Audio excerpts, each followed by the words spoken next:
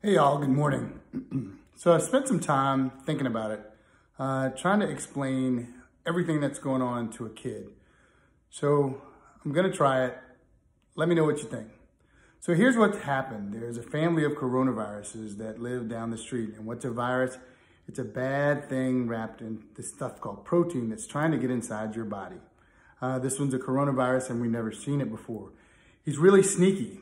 He'll do whatever it takes to get into your neighborhood and to get into you. So what he'll do is, as you're out, you're playing with your friends, you're throwing a ball, you're laughing, you're talking, you're in your friend's face, you're coughing in your hands, you're shaking your hands, it sees opportunity and it gets inside your body. Once it gets inside your body, it tries to get into your lungs, and it happens when you spit and you're close enough to actually spit in each other's face, because it travels on the spit 6 feet away, like 2 arms, it depends on how small you are, 2 or 3 arms length away from each other. It travels for 6 feet and it lands, gets into your mouth. So once it gets into your mouth, it makes its way down, or your nose, it makes its way down into your lungs. And as your lungs breathe, the tissues and cells there are called respiratory cells. It specifically targets the respiratory cells, especially like for your mom or dad if they smoke.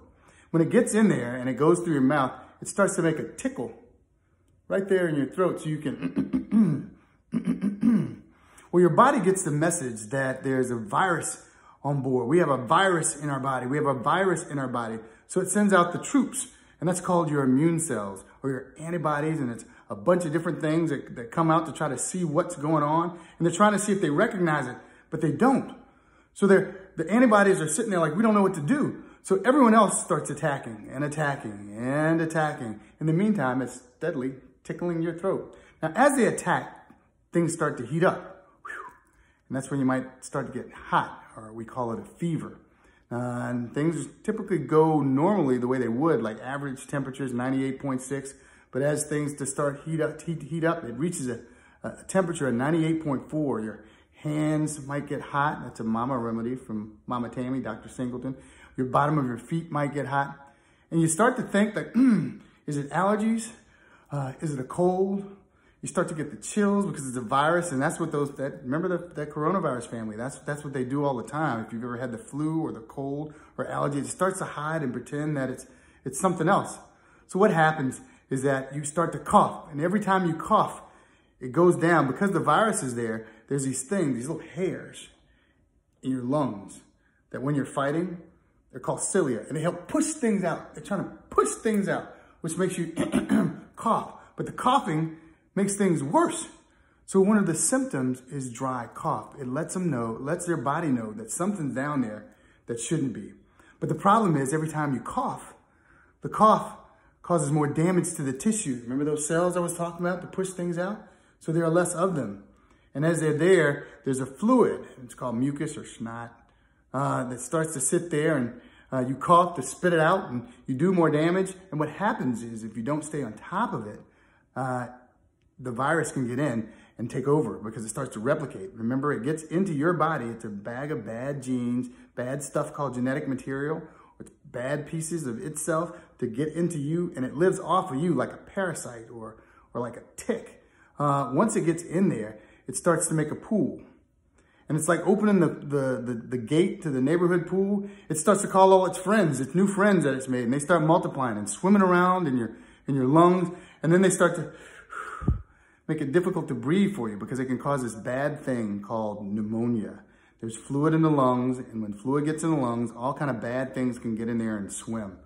And when they get in there and swim, they're still multiplying, so they try to take over. And sadly, the virus can take over your body if the pneumonia gets bad enough. What happens is, you'll need to go to the emergency room. If you ever have difficulty breathing, for any of you that have asthma, understand, if you have asthma, you know what I'm talking about. You feel like you can't catch your breath. And that's when you have to go to the hospital to get help with oxygenation. They do whatever they can to help you breathe, because the soldiers, your immune system need oxygen to fight. So what will happen, sometimes you'll go to the hospital, they'll test your finger for the oxygen in your blood by putting a little clip on your finger. And if they're able to get you stable and they send you home, they tell you to take care of yourself. So your mom or dad will take care. They'll monitor your temperature. They'll check your breathing or respirations. They'll see if you're tired or fatigued, and they'll check your heartbeat or your pulse. Sadly, some people, it might be too late. We don't know. We haven't figured out what to do with this virus yet. So some people will end up on what's called a ventilator, so a machine that actually breathes for them.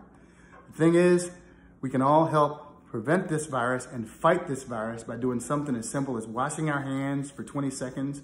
Right now, staying at home, pretending that everyone else is sick or that you're sick and you don't want to give it to them, and trying to stay at home as much as possible. Listen to the adults, listen to the parents, breathe, check on your mom and dad, let them know if you're feeling hot, if you're having symptoms of being excessively tired or difficulty breathing, and then step back and take in everything that's going on and understand that we're trying to figure this thing out. Thanks.